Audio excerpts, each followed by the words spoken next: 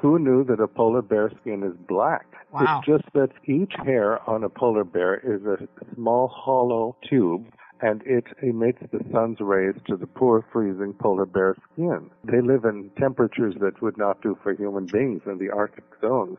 But many things like that. And also we explode several myths such as ostriches do not, of course, bury their heads in the sand. It's just that the mother ostrich doesn't create a nest. She just digs out a little furrow in the sand, and when she wants to see the baby or the egg, she lowers her little head on her long neck and looks down there, and it looks from a distance like her head is in the sand, but it's nothing to do with cowardice or, denying reality, things like that. The other one that was giving me a headache, but you explained it, is why don't woodpeckers get headaches after they keep banging their head against the tree? Exactly. Well, because again, the head is specially constructed in such a way that it has a natural shock absorber in there. It's not like a human head where the whole thing is all of a piece. So it's more like two pieces for the woodpecker.